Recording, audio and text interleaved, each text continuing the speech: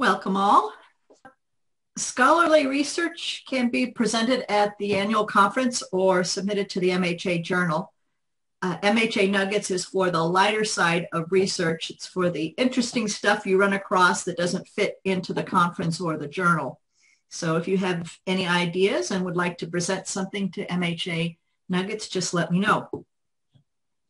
When I scheduled this series of MHA Nuggets for the next 4 months, I wanted a topic to advertise.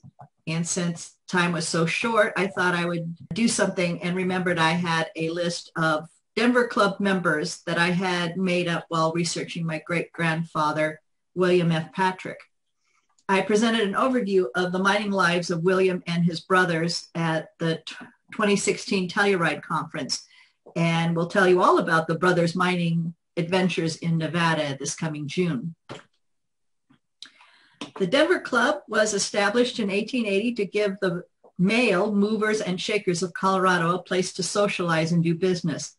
It was modeled on the gentlemen's clubs of London, and no expense was spared to impress guests about the wealth and culture of Denver. The club first rented rooms at the Windsor Hotel and then moved into the renovated Guards Hall. By 1885, the members had bigger ideas, and a purpose-built clubhouse was built on the corner of 17th and Glenarm. It was finished in 1888. There were 17 sleeping rooms on the third floor and a ladies' dining room in the basement, along with the barbershop, bowling alley, gymnasium, and laundry. Men only until 1978. Women were only allowed in the visitors' lounge on the first floor and the ladies' dining room. The members received a little red book with the rules of the club: no gambling, no dogs, no talking in the library, no pipe smoking. Only whist was allowed as a friendly game with no gambling involved. These men did their gambling in a big way in mines, smelters, railroads, property development, and utilities. Initiation fee was $100 and the annual dues was $80. By 1885, they had 218 members. The club aimed to have a total of 500 members, 300 resident, that is living in Denver, and 200 non-resident, anywhere more than 10 miles away from Denver, including other places in Colorado, the US, and even a few members from Great Britain. This is the list I made from the Denver Club annuals at the Denver Public Library. They started publishing in 1885, so this list really only shows members who may have lived in Leadville between 1885 and 1890. As with any city or business directory, residency in the locality can only be an approximation due to the vagaries of data collection in a pre-digital world. The books also listed the year of initiation into the club, which is that column of years there. There are 35 non-resident members listed as living in Leadville at some point during the 6 years. There are several well-known businessmen who did live in Leadville at one time or another, but are not on the list. Horace Tabor was a founding member of the Denver Club and a founding member of Leadville, but he is not on the list, probably because he was living in Denver by 1885. Charles Betcher made his money with hardware stores, first in Greeley, then Fort Collins, then Boulder, before moving to Leadville in 1878. He moved to Denver in 1890, and perhaps that's when he finally joined the club. James Grant attended the School of Mines at Freiburg, Germany, and built an early smelter in Leadville. He moved to Denver in 1882 after his marriage and built the Omaha and Grant smelter north of Denver. The Omaha and Grant smelter was thought to be the largest smelter in the world at the time. It closed in 1903, and the buildings were gradually torn down over many years, finally just leaving the stack standing, and it was demolished in 1950 to make way for the Denver Coliseum. Grant also served as Colorado governor 1883 to 1885. Here's an expanded list, and I was looking to see when these men arrived in Colorado and from where. I mean, arrived in Leadville and from where. However, a lot of that information I just could not find, unless I had a really good biography of them. And then not many of these men did leave biographies that were published anyway. The names in the light blue are names found in the 1879 Leadville directory. That gave me some indication of profession for most of these men. And I also used The Wonderful History of Leadville by Don and Jean Griswold. The 2-volume set published by the Colorado Historical Society is just simply awesome. They went through all the newspapers in Leadville they could get their hands on and wrote a 12-pound year-by-year history of Leadville. It is a must for anyone doing research on Leadville in the 19th century. The arrival years beginning with the word by are the years the men were first mentioned in the newspapers and reported by the Griswolds. So it's very possible that they had been in Leadville before then, but I have no indication of when that could be. Of course, most of these men held more than one job or position, oftentimes concurrently. So I've put down the most frequent or notable line of occupation, or I just picked one and put it down. Mining engineer or mine manager is the most numerous. As most of you know, mining engineer was a loose title used by men who held actual degrees in mining or civil engineering, and those who thought they earned the title through experience. Many mine managers were engineers, but many weren't, and I have no way of telling if it just said that they managed so-and-so mine. So I put them all together in blue. Smelting in orange came next with 6 men, then banking in green. Then law in purple and banking in green. Of course, many miners also tried their hand at banking, but banking in the 19th century proved to be just as fickle as mining in bestowing and taking money. I'll get to the individuals soon, but I wanted to make some observations about the whole group. In going through the list, it seems that the Civil War was a thing of the past. There were men who fought on either side during the war and then were able to work and socialize together in Leadville. Political party affiliation also didn't seem to affect business and socializing. Republicans and Democrats are both on the list. The one thing they had in common was being Protestant, although it'd be hard to spot Catholics by name alone. When church affiliation was mentioned in newspaper articles, they were the Protestant churches. One thing I wanted to spot or to find was somebody who worked his way up, from the very bottom and, made a lot of money and was accepted into society. But that did not happen. Several of these men did start off poor, but by the time they came to Leadville, they'd already made some money and easily fit into polite society. And this list of people going through the accounts in the Griswold histories, they're always in the same parties and mentioned at the same social events over and over again. This is a fairly tight group, although there were also subgroups. In looking at the individuals on the list, I wanted to go back. There are 2 names in red, Kearney and Morrison. These 2 were original members of the Denver Club in 1880. However, they didn't really have much effect on life in Leadville. They, I believe, probably had very established careers and then came to Leadville to practice as lawyer, Morrison as a lawyer, and then judge. He was back in Denver by the time he was a judge. Kearney was brought up as had already had smelting experience to manage the Leadville gold and silver smelter.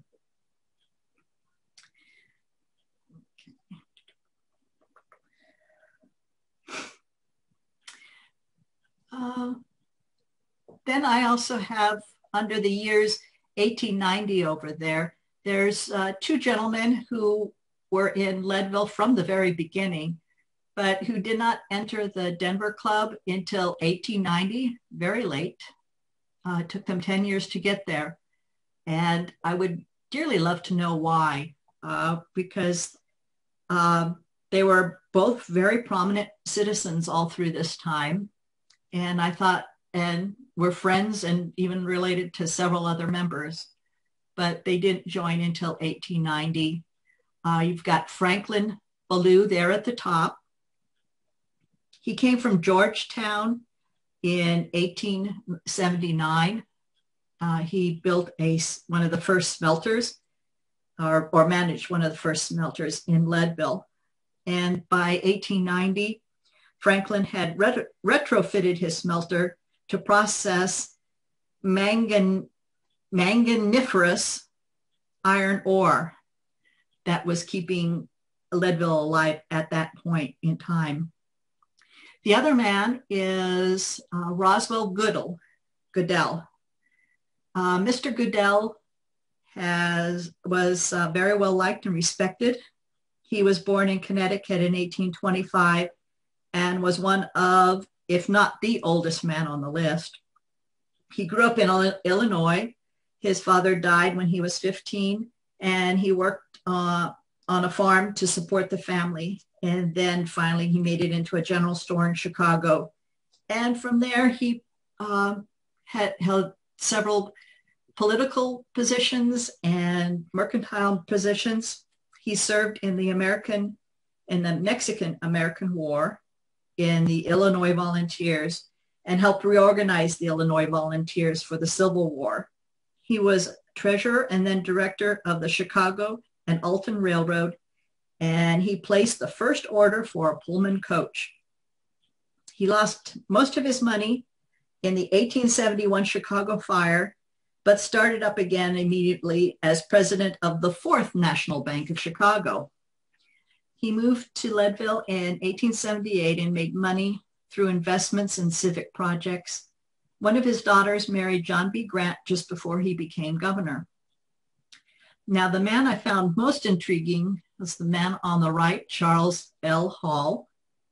He was raised in Iowa and first tried to mill flour, but found that unprofitable. He moved to Colorado in 1859 to raise cattle, but soon sold out and moved up to California Gulch on December 14, 1859.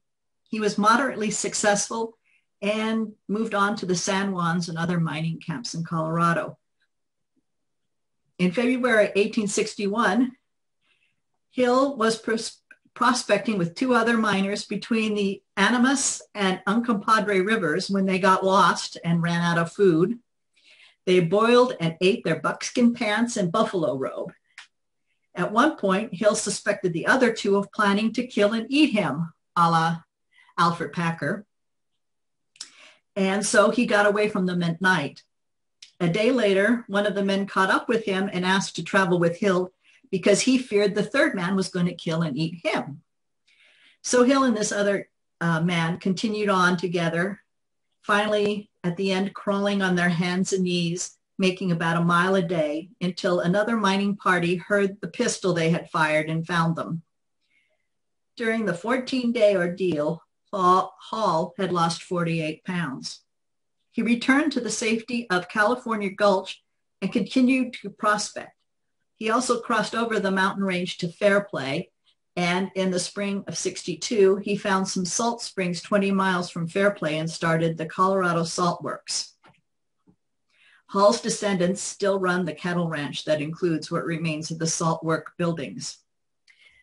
I think I do remember seeing this in South Park. And that stack stood until the mid-1990s when, after over 100 years of cattle rubbing up against it, it finally weakened and fell over. Hall represented Park County in the territorial legislature and was county commissioner. In 1878, he moved to Leadville and started a business grading the streets and laying pipes. He started the Leadville Illuminating Gas Company with Horace Tabor and William Bush. In 1881, his successful mining career began with the purchase of the Milo Group of mines in the 10 Mile District north of Leadville. In 1892, he went to Arizona and discovered the Mammoth Mine, and he continued to mine and ranch in both Arizona and Colorado. Another member, John Harvey, was a coal merchant. And this seems to be the dirtiest job of any of the Denver Club members. However, I can't, of the three John Harveys I could find in the Leadville directories for this time, John Harvey, the coal merchant, seemed to be the most prosperous. So I guess this is him. This is John Harvey here in the doorway. I also have a strong suspicion that John Harvey is the grandfather of Gene Harvey Griswold, who wrote these wonderful histories too. Another member was Edward R. Holden. He was a smelter man and was brought in by Guggenheim, first into Leadville to help with the AY and mini mines. And then later he joined with the Guggenheims and started the Philadelphia Smelting and Refining Company and went down and built their smelter in Pueblo. He also then went up to Denver and built the Globe Smelter.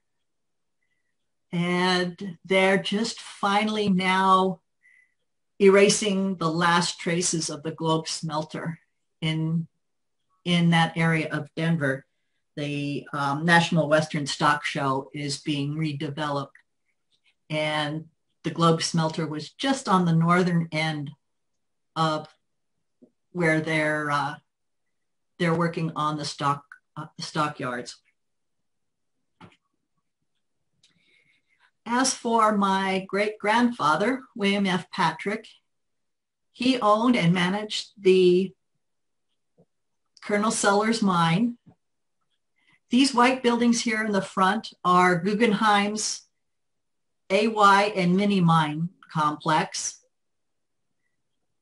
These back here, the dark buildings, are the Colonel Sellers complex.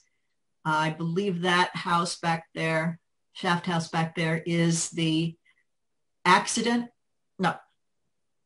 Yeah, is the accident. And the head frame is still, you can still see it on Iron Hill in California Gulch today.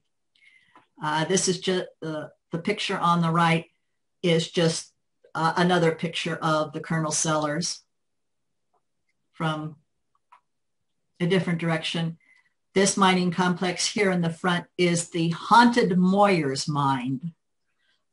They were said at one point to have at least 3 ghosts roaming around the adits and moving things around.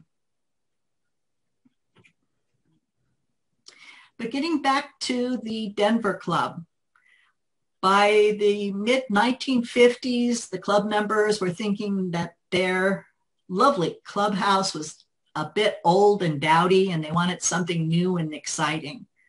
So in 1954, they built Denver's first skyscraper. And this is the building that replaced that lovely old building that somebody decided that they should call Cherry Creek Romanesque. And that is the end. We're back here to the list if anybody has any questions. I just learned something new. Oh? There's anthracite coal in Colorado. I was just looking on my phone, and it was in Crested Butte, and also some that was not mined at the time out in way up in northwest Colorado. But so I didn't realize that anthracite coal was found in Colorado.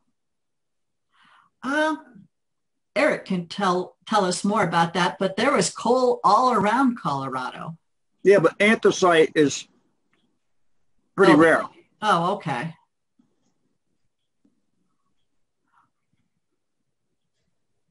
Any other questions or comments? I have another one. Since these rich men in Denver are listed in the newspapers at all these social events, same names, have you run into anything where their children like married one another? In Baltimore, you had the bachelor's cotillion and the debutantes and the coming outs and all that other stuff, and all the same families were in the same social events, and then of course the children were intermarrying. So I was just wondering, like, if any daughter of some one Denver mining magnate married another, anything, a son of, or anything like that. If, yeah. You know,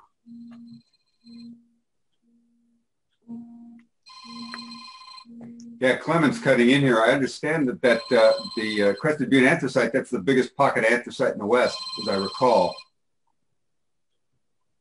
And of course, now Crested Butte's a big ski resort, and they're shocked by the notion of mining going on anywhere in the area. Hold on just a second.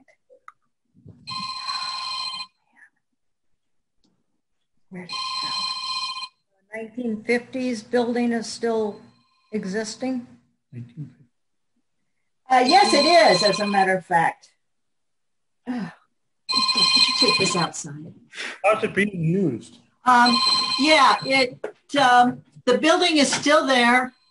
In 1997, it was redeveloped, and the Denver Club had only the first top 2 floors, and they were trying to keep the club going.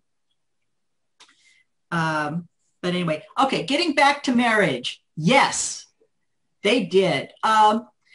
Roswell Goodell came to Leadville with 5 daughters. As I said, he married one off to John B. Grant, who immediately became governor, although I don't think getting married had much to do with becoming governor. But also A.A. Blow married another of Goodell's daughters. Let's see.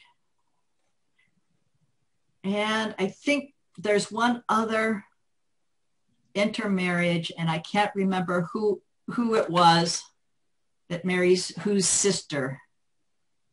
But there was some of that also. nice. Any other questions? Barbara, is there information that you picked up along the way about what these gentlemen did in their club? What was it like to spend an evening or an afternoon at the club? Okay. Well, your typical male club thing. Uh-oh. Drones Club. I did find a master thesis from 1972 on the history of the Denver Club, and the writer spent like the first third of her thesis imagining the day of that David Moffett would have. He lived just a block or two away, and the club was situated between his house and his office. So evidently he would go over, get his shoes shined, get a shave, have breakfast, go to his club, come back, talk to people, socialize, maybe have dinner if he didn't have to go out to a party with his wife or anything. But it was the traditional club. They could talk in the dining room. Evidently there was in the middle of the room, there was one huge round table where the elite of the club would meet. And evidently it was at this table during the 1880s, even into the 1890s, when on various days, all the Republicans would get together and decide who was going to run for which office. And then another day, the Democrats would get together and decide who was going to run and win for which office. Otherwise, they would all get together, or these men would get together and decide the future of Denver and Colorado.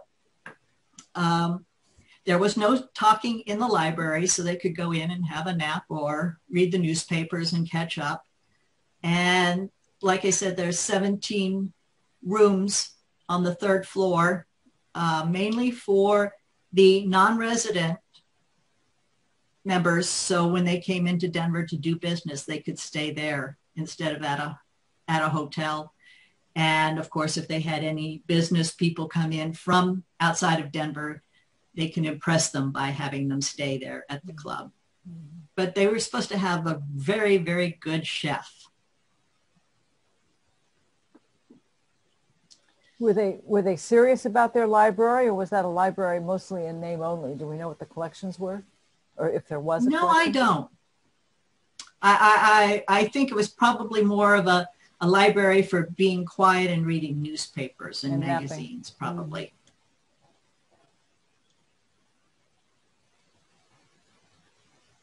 Johnny, did you hear my bit about Crested Butte? Yes. And how did they get the coal from Crested Butte side of the mountain range over around to Leadville? What's the rail line? Or do they have to cart it over the, what is that, Independence Pass or something? No, I'm going to have to look that up. They went all the way south, as I recall. They went from Crested Butte down to through, maybe it was Antonito. I'm going to have to look at that on the map in terms of that. But yeah, that's, as I say, I think that's the biggest pocket of anthracite in the West. Colorado's overwhelmingly subbituminous. So yeah, how that got there, who the hell knows? But it was worked. The CF&I, of course, was very much interested in it because it went right into their steelmaking operations. But mostly they were coking, of course, subbituminous into coke. And the railroad was into Leadville proper by 81. You look that up. I'll be right back. I was more concerned about when the railroad crested it to from further west to come back to Leadville. I just can't picture it unless the railroad went across where the Route 50 goes across from Salida over and then around. Okay. I'm not sure of the timing. It came through Canyon City, west,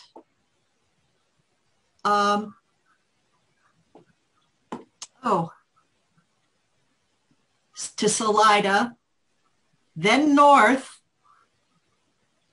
north from Salida, on up the valley there, then into the Arkansas Valley, up the Arkansas Valley from Salida, north. Right, but that you got a huge mountain range over Wasn't between there that. a train, a railroad that went south of Monarch Pass from the Salida area over to Gunnison? That must be it somehow. I think so. I'd have to look at a map too, but I'm sure there was a railroad line that kind of paralleled Monarch Pass. Yeah, they certainly, this thing says they had a railroad depot in Crested Butte of the Denver and Rio Grande in 1883. So that means they made it all around the same time. And so they could bring coal back. Yeah. I'd have to look at the map. Yeah, the railroad from the south came into Leadville in 82, just in time for, I think they just finished it in time for Grant when he came to visit Leadville. When was he in Leadville? What? When was he in Leadville? 82. In 82. Sherman visited also. Oscar Wilde, 82, 83. It was a busy little time once they finally got their railroad in. You've got maps? Yeah, let's see here. Oh. Eric's checking his railroad maps on that.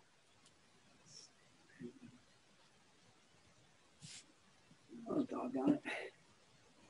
Can't see well enough to see it anymore. Does Eric have his engineer cap on? No, not right now. It's Crested Butte. I can't find Crested Butte.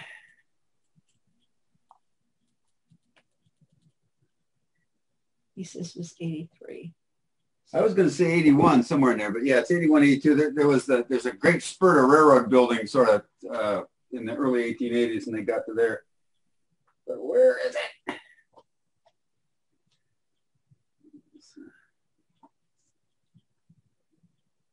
I don't have enough light. I can't see it.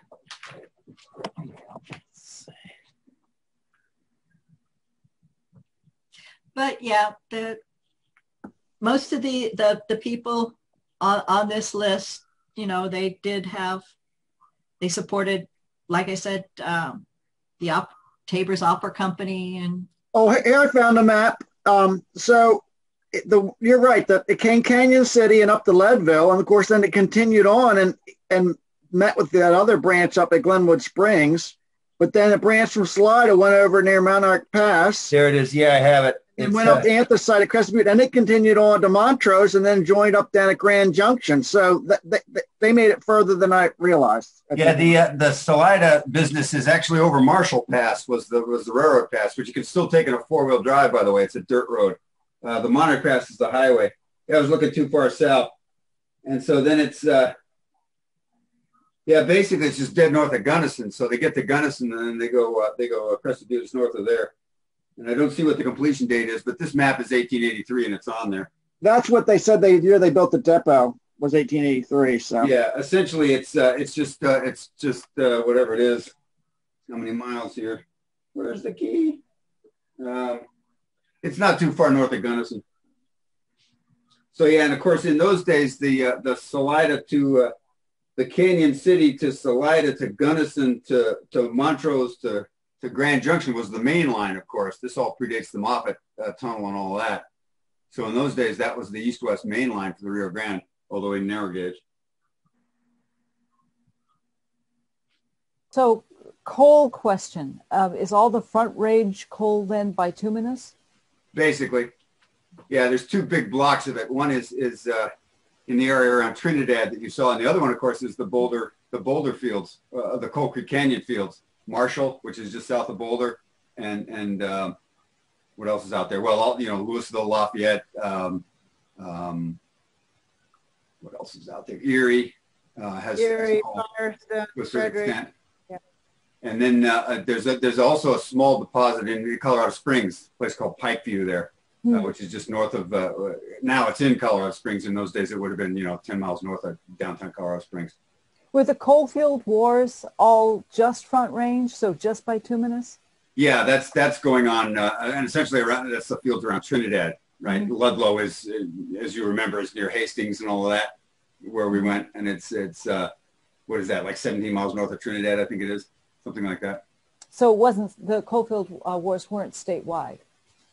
Well, everybody's got their discontents. There's another place called the Columbine Mine, which is in the northern field. There was another confrontation, and miners got killed by guards in what is that, 1922, somewhere in there. Where's Columbine? Again.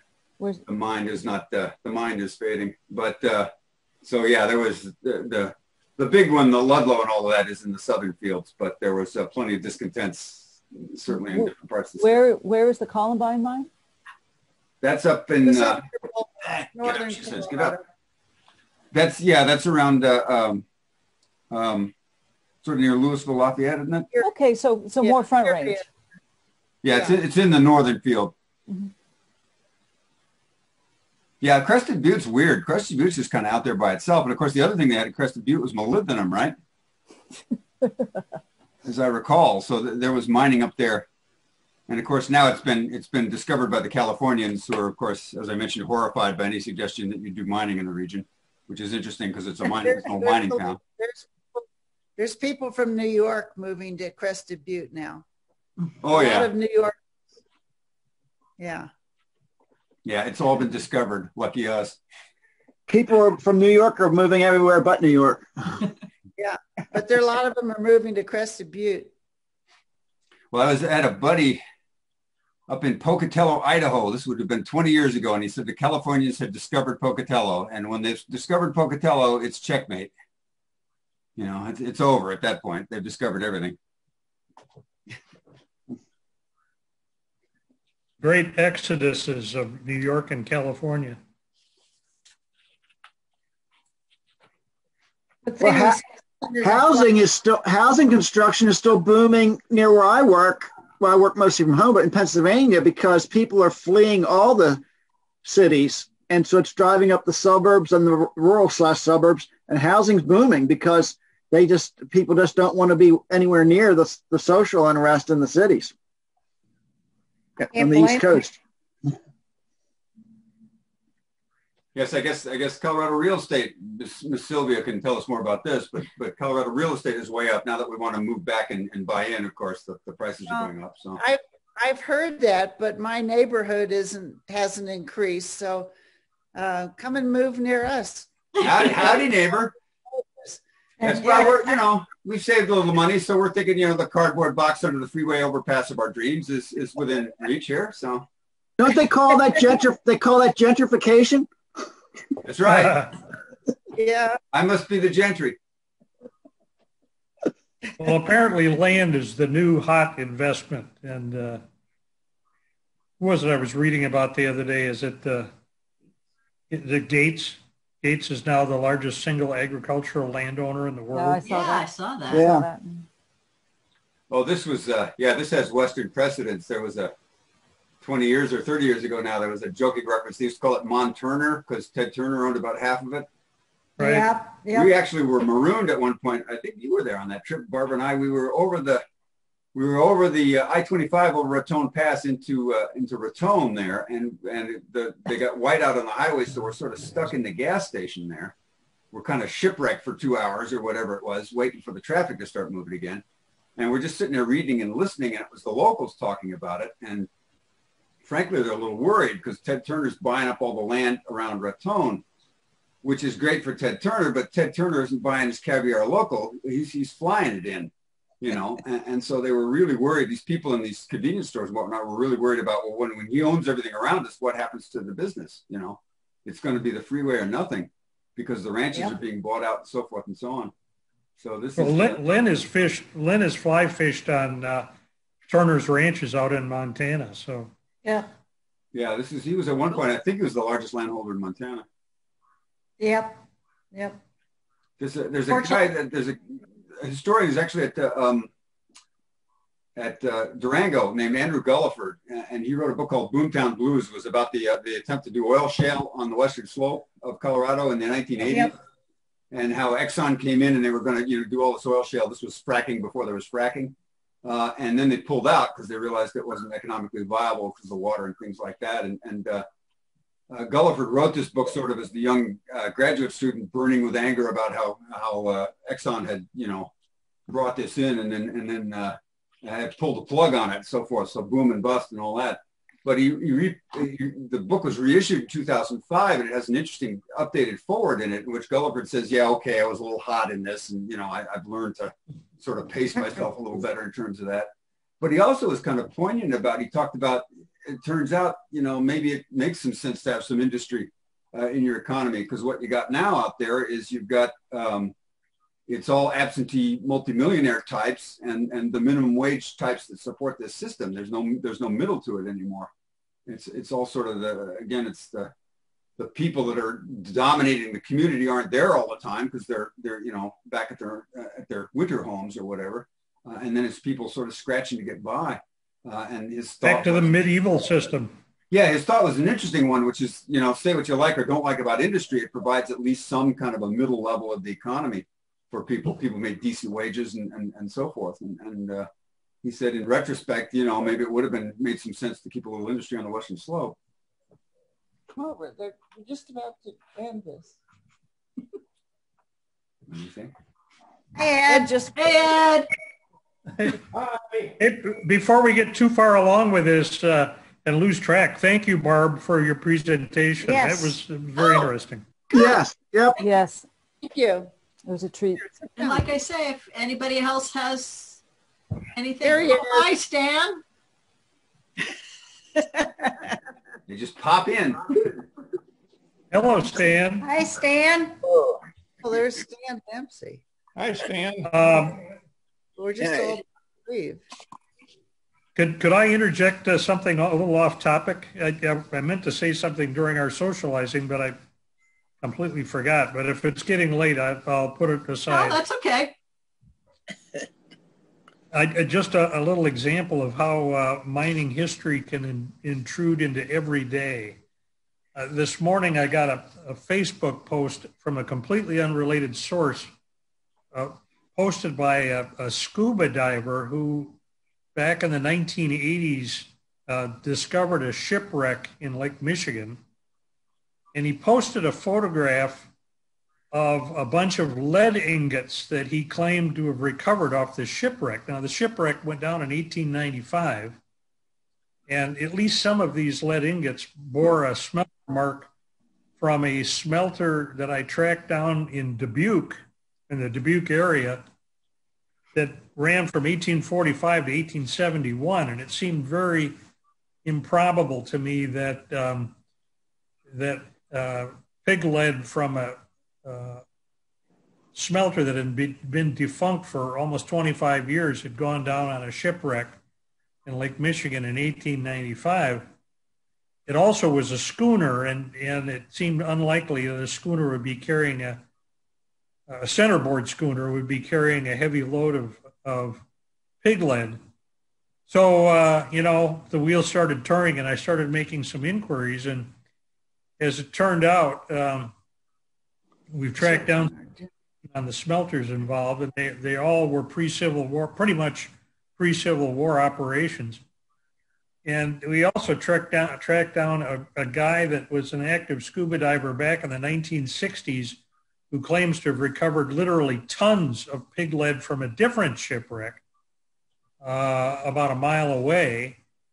And it's fascinating because he sold off all of that lead that he recovered, and it apparently made it into the hands of this guy that claims to have discovered it on the other shipwreck. So we haven't completely entangled it, but that's the kind of thing that can pop up out of nowhere. I've got two of our foremost shipwreck experts, including the state underwater archaeologists, chasing this down, and they're all excited about it now. So we'll see what happens, but it's kind of interesting. Hi, Stan. I'm sorry, but you're about an hour late. Oh, you're just at the end of the thing. Yeah, we're at the end, but you can catch the replay on YouTube. Okay. Yeah, and my son Stan Jr. likes to say it too.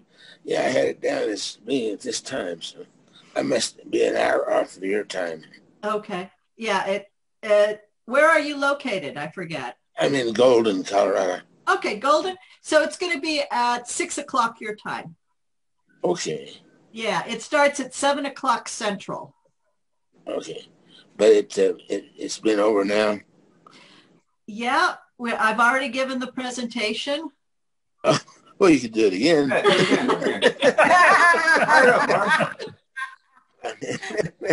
I'll bring the sandwiches and the beer. Okay. We'll be there. Okay, well, I'll tune out then. I'm sorry I missed it, but Enjoy Okay. sailing. But Well, thank next you all week for it's on coming, YouTube, Sarah. and I Okay. hope to see you all next month. I hope so. Bye-bye. Okay. Thanks, Bye. Bob. Good to see everybody. Take care. It was a Thank treat. you. See Okay. ya. Bye-bye. Bye.